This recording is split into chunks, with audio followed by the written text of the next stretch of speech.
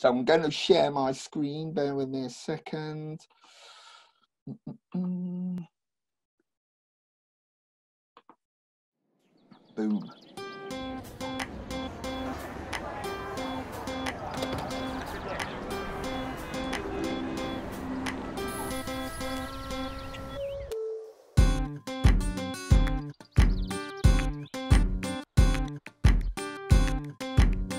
Right, so Tim's creative challenge. It's very, very short, people. It's very, very short, nothing too major.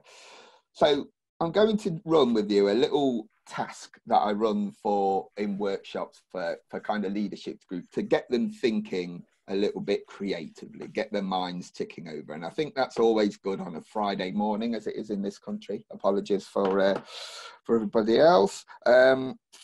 Where's the clock gone? Right, so it's called the Alternative Uses Challenge. What you're going to be displayed for the next few minutes of time are a series of miscellaneous images retrieved from the internet. And we've got 30 seconds per item to list as many alternative uses as possible per item. I will pause and unshare my screen after each item to exchange all the unusual and funny alternative uses. So if everybody's clear, I'm going to skip slide to the first item and start 30 seconds. So your first item, for those people who are unaware, it's a pair of headphones, and your 30 seconds starts now. Alternative uses for headphones. I'll just waffle while you do this, because otherwise it's weird for the video. I did this the other day with a pair of earbuds, you know, the in-ear headphones, to a leadership group of engineers. We've got 10 seconds left, who came up with an alternative use as nipple covers. Not sure where his mind was, if I'm honest, but there we go. 1 second and stop. Brilliant. Going to unshare. Right, people, stick your hand up if you've got an alternative use for headphones. Anybody? Nobody did it. Hannah York, shout it out.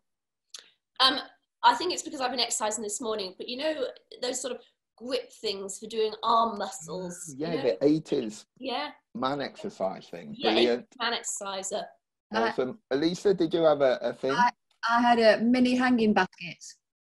Mini hanging baskets, good, yeah. Elisa, did you have one all the way from Seattle? Yeah, I you know, when you go to the grocery store and you have too many plastic bags, you can put them That is quite good. That could be good for circular economy stuff, Helen, I reckon. Did you put your hand up also? Mm-hmm. It's a bit random, but cup holders. I just thought you'd have to dismantle them slightly, but maybe you could get a cup in the, you know, in the actual headphone bit. Yeah, you could probably.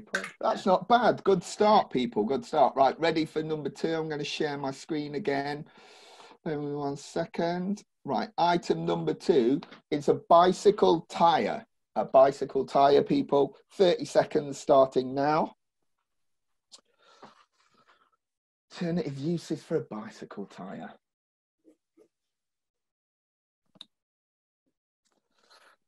You can include the wheel if you want. I'm not super strict on the rules of this creative challenge. Halfway, mate, 15 seconds, people.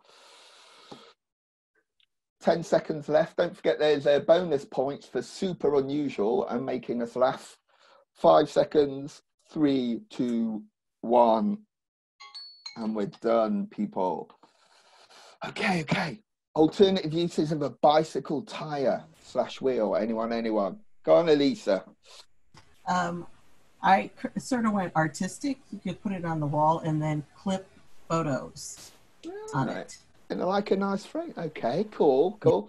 Amanda, did you stick your hand up? I saw. Yeah, I was thinking we could cut it into smaller pieces and put them on the bottom of our shoes in the snow for grip. No grips. I like that. We're doing very circular stuff today.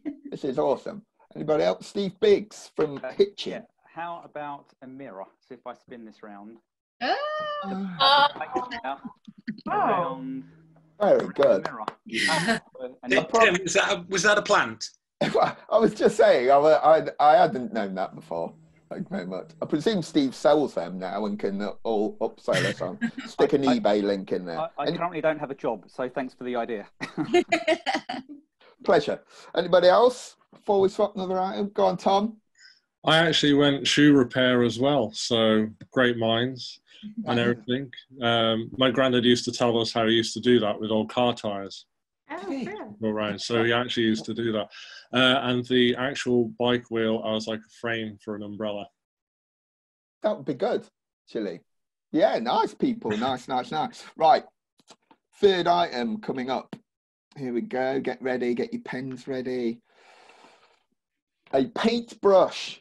30 seconds starts now for an alternative usage for a paintbrush, people. Oh, that's a hard one. It depends if you've got no hair, because I could apply sun cream, moisturiser, fake tan.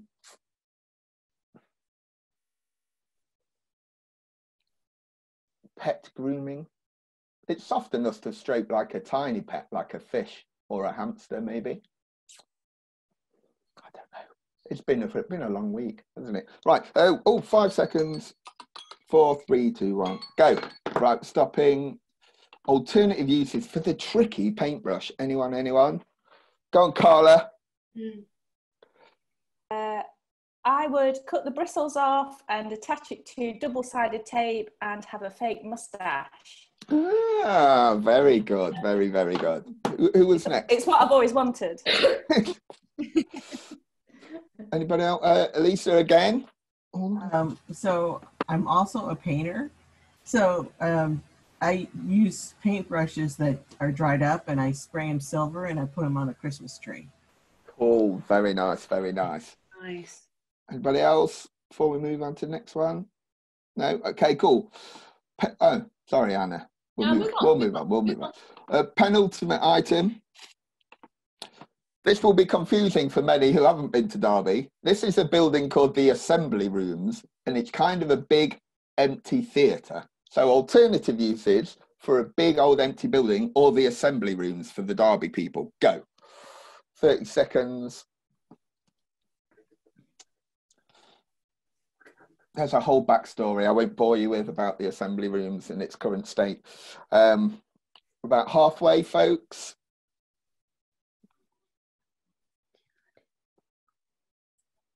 Ten seconds left.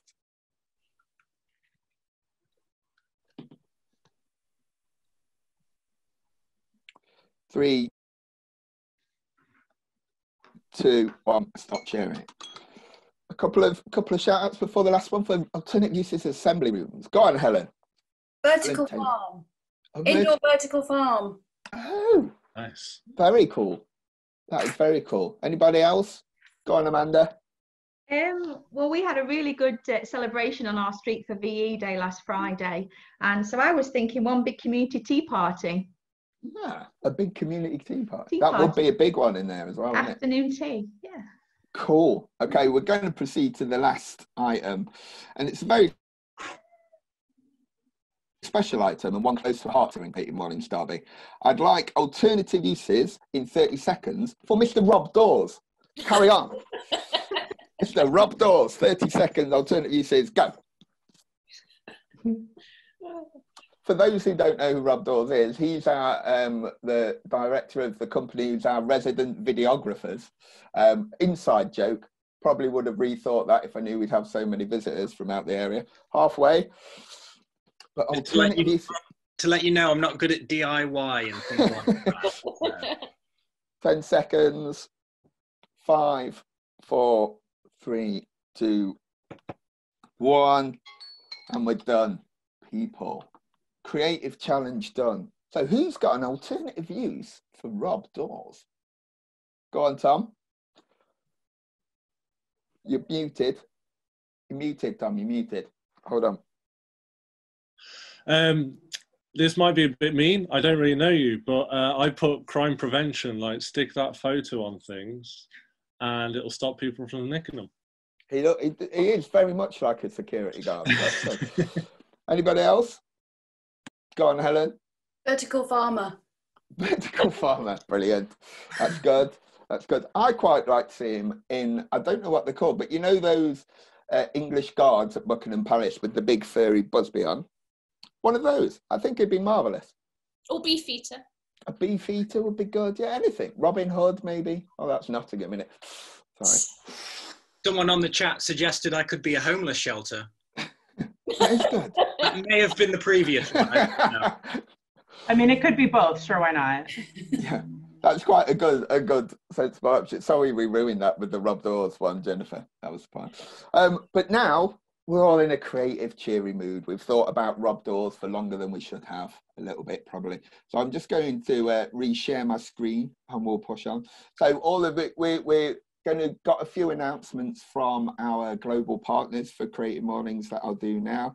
And then we'll jump into the 30-second pitches, by which point Jenny should have arrived for the main talk. A bit more Rob Dawes, everybody, a few more seconds. I'll just leave that there for a few seconds. There we go. Welcome, everybody, to Creative Mornings. If you've not been to a Creative Morning, I think everybody's been to a Creative Mornings, at least virtually, maybe not, but welcome to a Creative Morning. We are Creative Mornings Derby, although we've gone multinational today. Creative Mornings is a global movement. It's a breakfast lecture series for the creative people of 215 cities across 67 countries. We get about 20,000 people like us every month attending events like this. There's 8,000 talks online, of which we're one, and 9.1 million video views Rob is up to now for the Creative Morning videos, which is amazing. Well done, Rob and his team at Future Proof. So we've got some messages, bear with me while I read them off the screen, off my phone. So we can't do this without a bunch of support from good companies. One of those companies is MailChimp. So I've got a message from MailChimp. Let's face it, things are far from business as usual. On the podcast, Call Paul, Paul Jarvis have thought of thoughtful conversations with small business owners and entrepreneurs, negotiating the economic realities of the COVID-19 pandemic. And MailChimp have put a link to the podcast, and that episode could be useful for people like us. I will paste that in the chat in a second. We've got, next up is WordPress, our next global partner, who pretty much power the internet. Their message is, if you're building a new website or want to learn how to bring your work into a digital space, you can join one of WordPress.com's free live 30-minute webinars held each day, Monday to Friday. And we've got a link that I'll post in the chat that have got loads of really useful webinars about starting, selling online, building a website, blogging, all that sort of stuff. And that's from WordPress for our Creative Mornings community. Next up is our newbie. It was in March, Basecamp joined as a global partner. Unfortunate timing for them, bless them. But also strategically placed because they're a remote work platform, if you've not heard of Basecamp. And Basecamp say remote work is all about communication. You can apply what you read in Basecamp's internal communications guide that I'll post in the chat in a second, and you'll be communicating 99% better of any other teams. So all you with staff or colleagues or teams, we will post that in the chat in a second. And we've also got, we literally couldn't do Creative Mornings Derby without our local partners. We've got Mainframe back in the house, off Planet Furlough. Hannah and Charlene, give us a wave. Hannah, Charlene, woo! Hannah and Charlene. Hannah will tell you about Mainframe in a second, and possibly Quad. Quad is usually our venue. So for those of you out of Derby, Quad is a cinema, an art gallery, and a cafe, and an all-round creative experience right in the Market Square of Derby. And it's a lovely venue. We couldn't ask for anything better. We held it in the cafe, and there's many items for breakfast at every Creative Mornings, which is fabulous. And then we've got Future Proof Phones, represented by Rob Dawes in the hat. Rob Dawes. Rob and his team were very lucky to have record all of our videos for Creative Mornings, all of our talks, and they do a marvellous job. So thank you very much, Rob. And then we've got Essential Print. I believe I saw Yvonne's little icon in there somewhere. Essential Print Services does what it says on the tin. They do your essential print services. And if we were in our venue, would see them in the form of beautiful flyers and pop-up banners that Yvonne has done for us. So we're entering the time now, folks, where it's 30-second pitch time. So I'm going to unshare my screen. We have a list of people who have pre-opted in to talk to us about lightning pitches. So let me share my screen. First up, we have Miss Hannah York from Mainframe. Do you want to take over the mic, Hannah? Will do, thank you. Yeah, I just wanted to remind you that although Mainframe has had a little gap on furlough, we are back.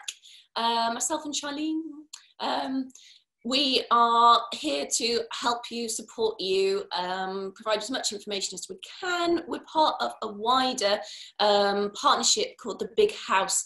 And now the Big House is doing everything it can to take as many of its activities online as possible to keep you guys kind of supported, to keep a sense of business as usual from us in terms of events, workshops, mentoring, support.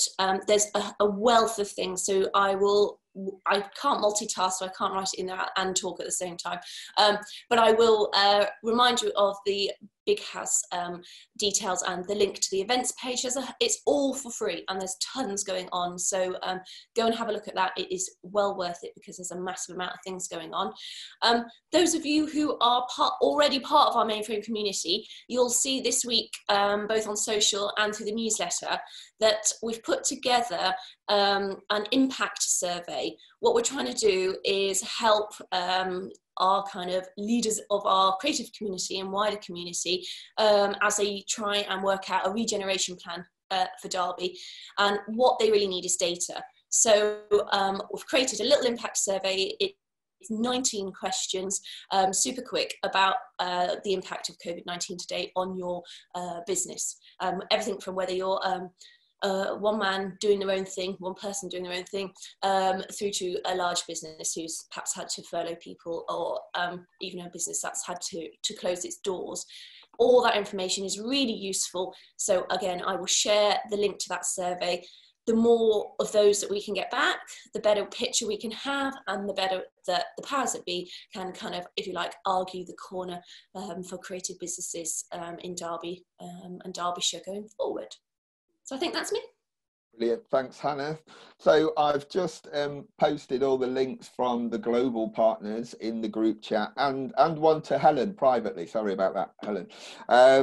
So next up we had Stephen Barker, but I don't think he's here. Stephen Barker, I can't see on the line from the CQ, so we'll move over. So Tom, do you want to take the mark? If you want to unmute again, buddy.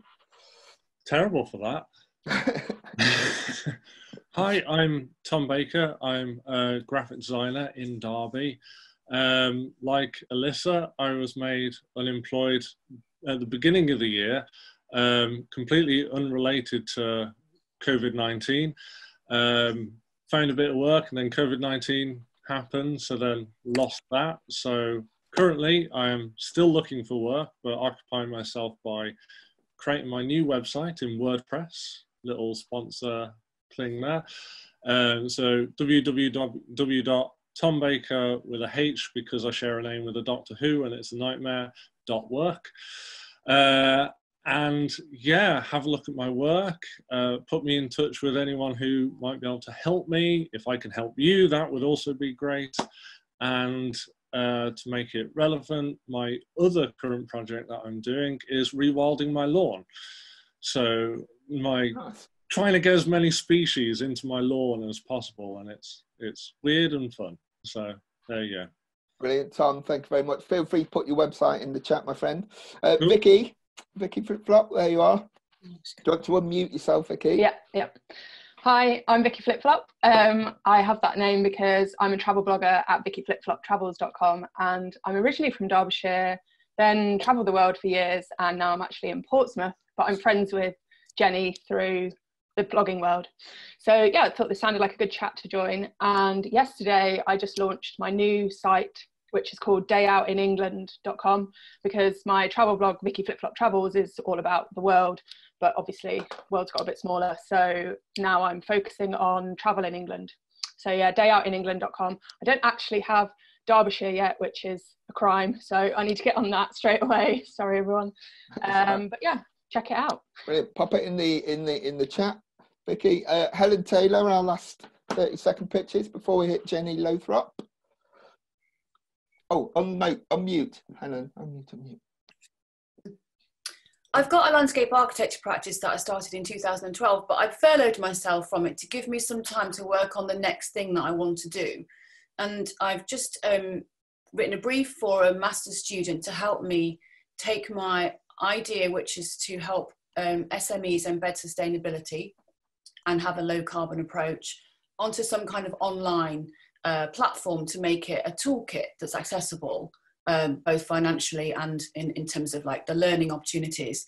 So if anyone can help me with that, it's more of it's not a pitch like I'm selling this to you guys, or I'm telling you what I want to do, but I'm hoping for a master's student to do a 6-week placement with me virtually from the University of Nottingham, because they've got that opportunity at the moment, if anyone wants to look at that. But yeah, I need help to make it an online toolkit. So please share. Okay, cool. Thanks very much, Helen. What we'll do, we'll if you message me, or I'll connect with you outside of here, and we'll share it on the newsletter and stuff as well, because there's more people in the ether, I think, for you. Right, folks. So Jenny Lowthrop is back on the screen, replacing her little whiteboard. So I shall, hey Jenny, hey. So I'll just introduce this month's topic and share my screen, then I'll unshare, and Jenny, you can take over. 1 second. Can everybody see that? Thumbs up. Yeah. So nature, we're going to talk a bit about nature and what we can learn from nature today. So yeah, a little bit about me to start with. I'm Jen. I'm a certified happiness trainer. I'm a blogger and digital consultant. I run the business Feel Good Do Good, where it's all about helping people feel good, which in turn makes them do more good in the world, which in turn makes people feel good again, a nice happy cycle. So that includes, happiness training, productivity stuff, agile working, which I do believe makes us all happier, and lots of other things as well. I'm also a trustee for the Peak District National Park Foundation, which is a new charity that started just over a year ago. We're here to support and look after our beautiful national park, which I live just on the edge of. I grew up in the Peak District, and alongside my mum lived in the Peak District, and my dad lived in this amazing house, which you can see in the picture here. It's called Hillholt Wood, and he sold it sadly a couple of years ago, but my dad actually built this house, dug that lake, and lived in it for 10 years of getting planning permission, living in a caravan in the middle of a wood, and 10 years of living in it once it was built. And it really was the most incredible place to grow up in. It was completely off-grid. The only external power we had was a phone line and the internet, very important. But that was it. The rest, we collected our own rainwater. It had wind turbines, photovoltaics, earth toilets, which was always a bit of a shock when friends came to visit. And the little boathouse you see in the corner, that was my room, and my little boathouse, which was a tiny little room in the upstairs where I would sleep. So I've certainly grown up in the outdoors, and I've grown up with a dad who has always cared for it and loved for it. One of my first memories of when I knew how important nature was to me was when I was about 6 years old, and I was sat at the dining table at school, and I announced to the table, when I grow up, I want to be a naturist, which got a few giggles. And then one of the smarty bum boys on the table told me what a naturist actually was, to which I was completely mortified and didn't live that down for quite some time as a 6-year-old child, but quickly learnt there is a difference between a naturist and a naturalist. So yes, don't want to be a naturist. Got my clothes on today, so it's all okay. And today I'm going to talk to you about what we can learn from nature. But I just want to start by a bit of a background. I've always loved it. It's always been a big part of my life. There's certainly been moments where I disappeared. I went to London for a while and lived in the big city. but I probably escaped it way more than most, coming home almost every weekend, or traveling to other places to explore. I write a couple of blogs, She Gets Around and my new blog, They Stay at Home, quite the antithesis and the opposite. So do check them out if you're interested. So, save the NHS, Nature's Health Service. Nature's a part of all of us. It's so important to our life. I'd almost argue that it's more important than the NHS that we all clap for on a Thursday night. It's the bottom of Maslow's hierarchy of needs. It's the air that we breathe.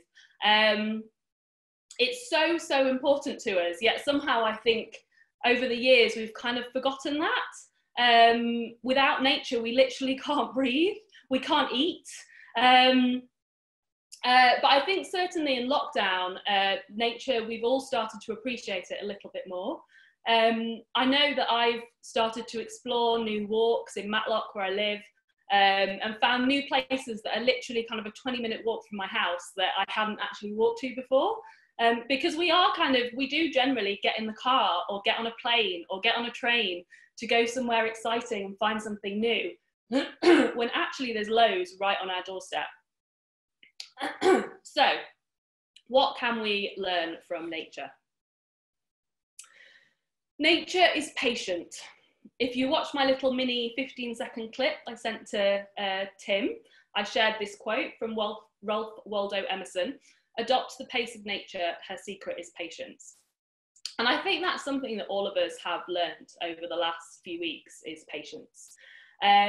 We've been at home, we've had to slow down, apart from maybe this morning when I'm running up and down the stairs. We're not running around the country, running around the world, running to meetings, jumping in our car, jumping on a train. Everything's slowed down. And I'm not saying in any way that this is a good situation, but I think we've probably all secretly found a few little positives in it. I know I certainly have. We've been living in a world where we expect everything instantly. With the digital world, with everything on our phones, we just constantly want it now. We start a new business and we expect it to be successful straight away because we read all these stories of people that are overnight successes. It doesn't happen. No one's an overnight success. They've actually been probably beavering away behind the scenes for a very long time, or maybe they've had a couple of businesses that failed before they had one that was a success. We have to be patient. Slow and steady wins the race.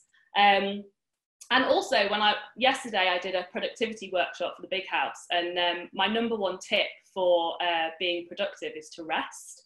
And it sounds counterintuitive, but when we're working at full pelt, it's not sustainable. Sometimes we really need to learn to stop and rest and look at nature. Like, we look out at the trees, it takes years and years for them to grow. We put some seeds in to plant a potato and it'll take 6 months or more for that to come through. Or maybe it's 3 years before a flower actually comes out of a plant that we've planted. Nature's slow, it's patient, and I really think it's something that we can learn from it. Number 2, nature is connected. The birds and the bees is kind of the typical one that we talk about all the time. One can't live without the other. We think of when a tree dies and it falls on the forest floor, and then bugs and insects will feed off it. It'll go into the soil and it'll help future trees and plants to grow. A cow shits in a field and the flies will feed off that for weeks. Nature is all connected, and so are we. When I do my happiness training, the number one thing is relationships. They're so important to us. And I know right now that we've been struggling, not being able to see our family, not being able to give our friends a big hug. And it is hard because we're programmed to connect to people. We're programmed to hug people and and be close and talk to people. But this is working too. As I said at the start, I really do feel like I've become a little bit more connected to some of my kind of Derbyshire community out there. But we're also connected to nature. And if we don't look after nature, we can't survive. I mean, right from that beginning of we need it to breathe. We need it for so much of what we do. And we've also realised over the last few weeks how much we need it for our mental health. We really do. We need to be walking in the fresh air, looking up at the trees. We're connected to nature as much as it's connected to each other, as much as it's connected to us. Also, when I was doing some research for this talk, I did actually find out that there is a nature connectedness research group in Derby, at Derby University, which I only just found out a few days ago, but I'm going to read up on, and they're actually researching into that connection of us and nature. And it's also kind of the future of tech developments. A lot of tech is learning from nature. We learn a lot from beehives, there's so much in nature that we learn from that actually helps our industries in the world as well. It's so exceptionally clever that we're learning a lot in that way too. So do look up the Nature Connectedness Research Group, I think it's called, at Derby University, because they're doing some really interesting research about how we're connected to nature, the importance of nature for our mental health. Excuse me, I developed a cough this morning. Nature is aware. I've got a picture of a bear here because I learnt last week that a bear's sense of smell is 2,100 times our sense of smell, which is slightly terrifying if you live near bears. But different creatures are amazing how they've evolved certain senses. I mean, there's flowers that turn in the sunshine towards the sun. There's so many different examples of, I think, is it dolphins or whales that can hear for miles and miles? Yeah, it's amazing how certain animals have developed their senses. And I think it's something that we've almost forgotten about, not forgotten about our senses, but maybe forgotten at how much we can use them and how important they are. And I think that's something that nature, again, can really help us. So next time you go outside, use all your 5 senses, even if you're just tasting the air, looking really closely at the plants, feeling the bark, whatever it might be. It really does heighten our senses, which can actually heighten our creativity. It can have so many knock-on effects that can really benefit our work and life. Lots of you have probably heard of forest bathing, the latest craze that I think has come, I think it's from Japan. And it's not just about walking through a forest and enjoying the forest. It's about walking really slowly in and around that forest and using those 5 senses to really notice the nature around you. I mean, yes, we go for walks and we enjoy looking at the trees, but how often do you really stop and think and use each of those? Really listen, really look, really smell, and it can help us in other parts of life as well. Nature is resilient. It's amazing how nature can spring back from different traumas and problems. This is just one example of a plant growing through the tarmac. There's a walk that I've been doing regularly along the river in Matlock, and there's a really big wall, and the top of it is the road in Sainsbury's, if you know Matlock. And there's trees and plants growing out this wall, like quite big trees growing out the wall. And it's just amazing how they've learned to grow in that situation. You see trees that have kind of grown in between cracks in a rock and clinging onto the edge of a rock and all sorts of things. And when you really start looking, when you're walking along, even if you're in a city, you can find nature in places that you wouldn't expect. Look on the side of the road and you might see this beautiful flower that may well be a weed, but it might still be beautiful, and it's grown on the side of this road in the middle of a big city. It really is resilient. Look at Chernobyl. Chernobyl, such a horrendous disaster, but now you can see how nature is coming back. There's deer there, there's foxes, there's plants, there's trees, there's all sorts that's growing back in Chernobyl. And something, we all need to be resilient, and I think this has taught us to be resilient. We are going to spring back from this time. We are going to grow from it. We are learning from it. and maybe we'll be better for it in the end. Like, I don't wish this had happened, but we can learn from it, and we will get through it, and we will be stronger for it. Yeah, and there's certain businesses that might even thrive in a crisis. I mean, even I only came for the last few minutes, and there's already a couple of people that have set up new things since this has happened. They're redirecting their business, they're pivoting, which seems to be the word of the year, I think. We're all pivoting in our business. So we really can, we are resilient, and we'll get through this, and maybe we'll have learnt over this time what's really, really important to us, and we'll be focusing on that.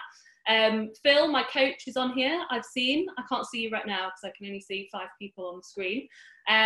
But it's something I've been talking about with my coach, and I've got a bit more time right now, which is great.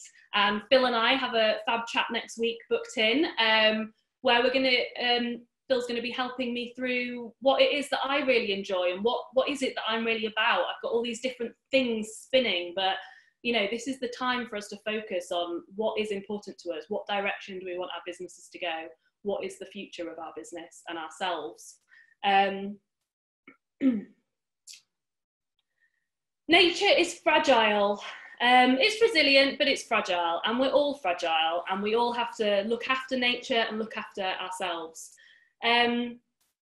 This is a picture of the peaked moorlands in the Peak District.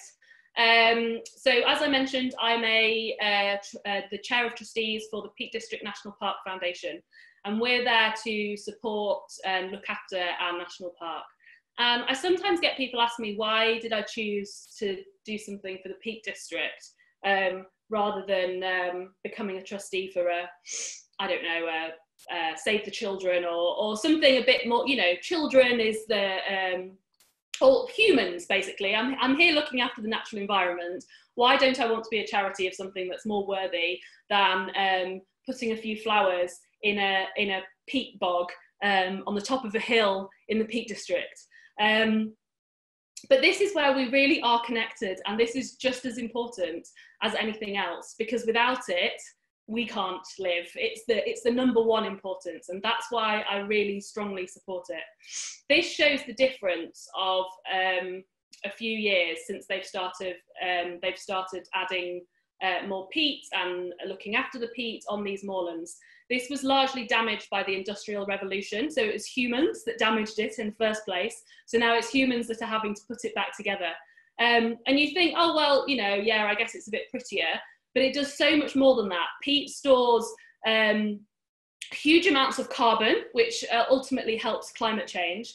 It helps bring clean drinking water to us. In fact, I think it's 70% of drinking water in the UK comes from peat bogs like this around the country.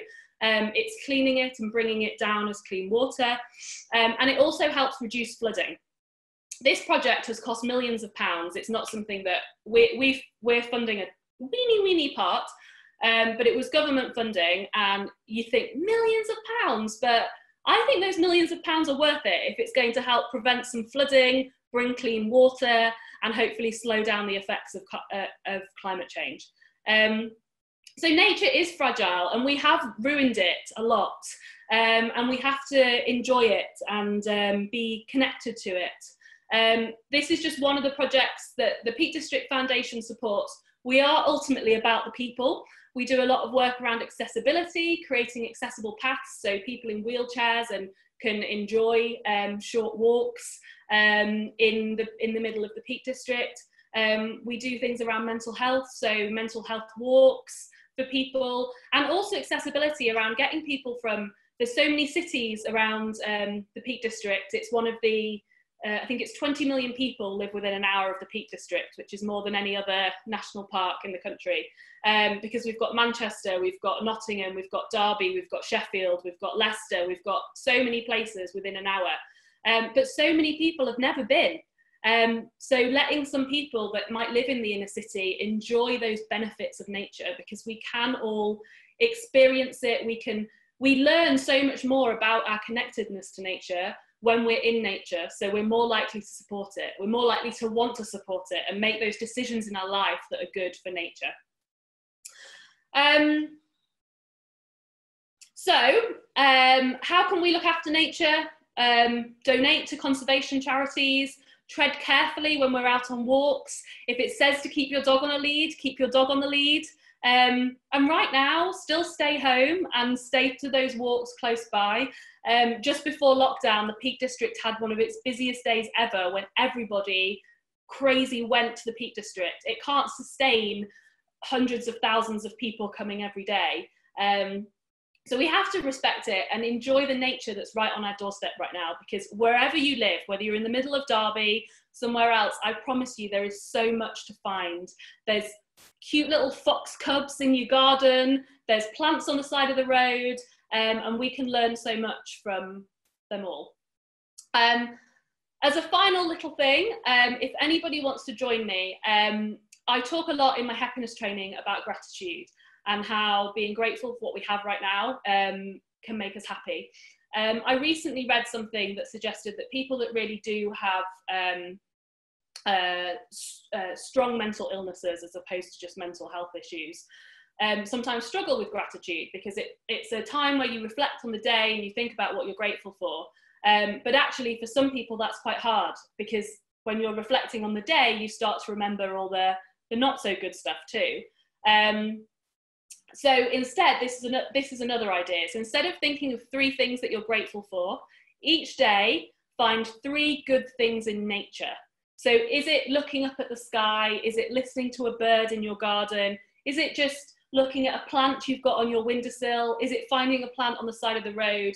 And if anybody wants to share their 3 good things in nature today, every day, any day, using the hashtag Nature's Health Service, join me, because I'm going to try and start today by thinking and noticing from all my senses 3 good things in nature. Save the NHS, both of them. That's it. Thank you. Thank you very much, Jenny Lowthrop.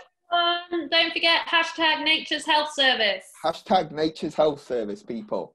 All right, thank you very much. We shall call that a day. Enjoy your weekend. Thank you. Thank you. Bye. Nice. Bye. Bye. Bye. Alternative uses for Rob.